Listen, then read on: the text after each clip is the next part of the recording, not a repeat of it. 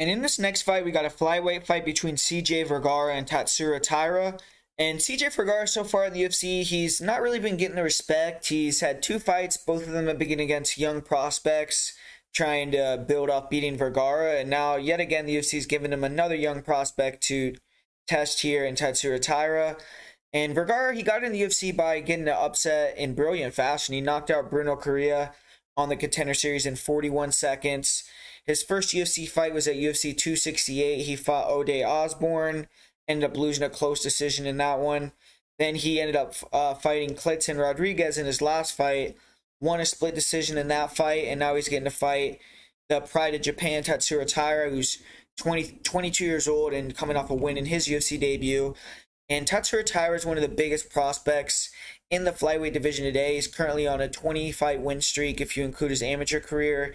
As a pro, he's 11-0, and he was able to pass the test. He won by decision in the United States in his UFC debut.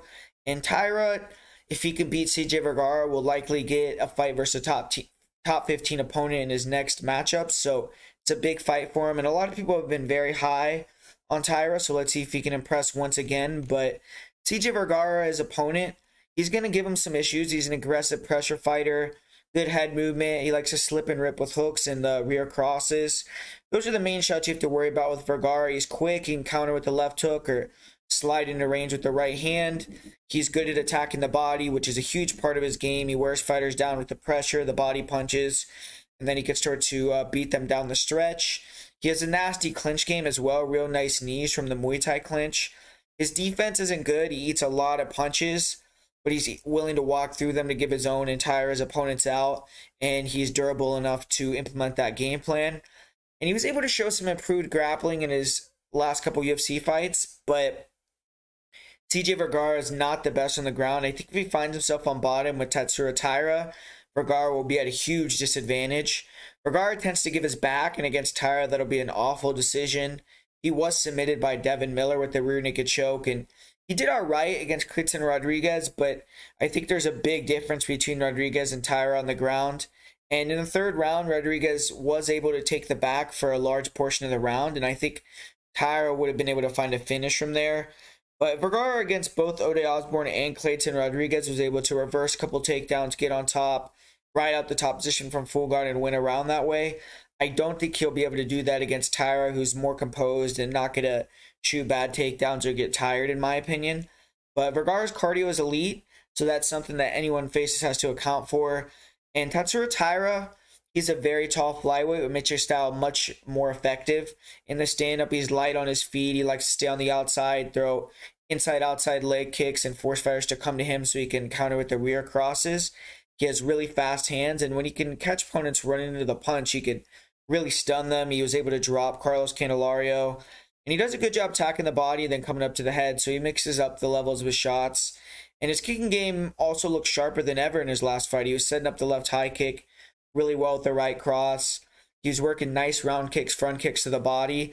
And Taira still isn't great on the inside. That's where Vergara's going to have the advantage. Vergara's going to try to pressure him, and that's where Taira on the inside can hold his hands low, and he can get clipped a little bit, and he's kind of low volume. So fights can be closer than they need to be at times. But Taira in his last fight was able to control distance better than I've ever seen. He was throwing more powerful shots, and he was using better setups. So being 22 years old, he's going to get better, and he's extremely confident. I imagine he'll be super tough to finish with strikes. I've seen him rocked a little bit in one of his regional scene fights, but never seen him get put in serious danger. And Asian fighters are known for being able to take an ungodly amount of damage. So Taira, I don't think is going to be any different. And Taira's a very strong grappler. That's his main style. He wants to get fighters to overextend so he can get in on the double or round to the back, and he has nice trips against the cage. When he gets fighters to the ground, he's really good with his back takes, really good control there. He'll get that body triangle and just bank that round by keeping the position or find the choke. And I've seen Taira hit submissions in transitions. He's pretty slick from different positions on top or on bottom. He's a problem on the mat, period. His triangles from bottom are super dangerous. And Taira in his last fight did face a scrappy, tough opponent in Carlos Candelario. And Candelario was able to survive on the mat, but basically was dominated. Whenever Candelario got on top, he was unable to get any damage off. And Taira showed a good ability to stay safe and eventually work his way back to top position.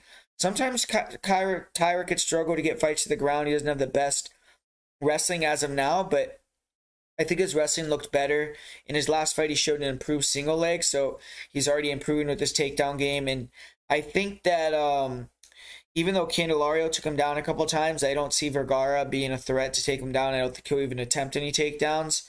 And Candelario in the third round was able to get fairly deep on a guillotine, get some top control time. It was definitely Candelario's best round, but I don't think Taira has cardio issues. He was just facing a tough opponent. His cardio and composure are very good for someone his age and experience level. One thing for Taira I think he could really take advantage of in this fight is the fact that CJ Vergara stands so heavy on his lead leg.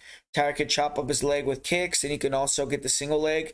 And I think Taira's going to look great in this one. I think he's going to find the submission victory in the first round and maybe the second. I think Taira's going to either clip Vergara with a big right cross and drop him, or find the single, get to the back, find that rear naked choke. And I think this fight is set up for Taira to win, look good. And Vergara's tough. He could get on the inside defensive takedowns and maybe get something going. But if Vergara wins, I think he'll get a knockout too. So I see this fight ending inside the distance either way. But I think Taira's going to get that first round submission.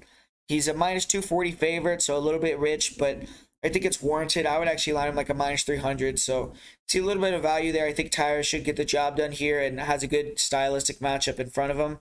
So for me, Taira by first round submission is the pick.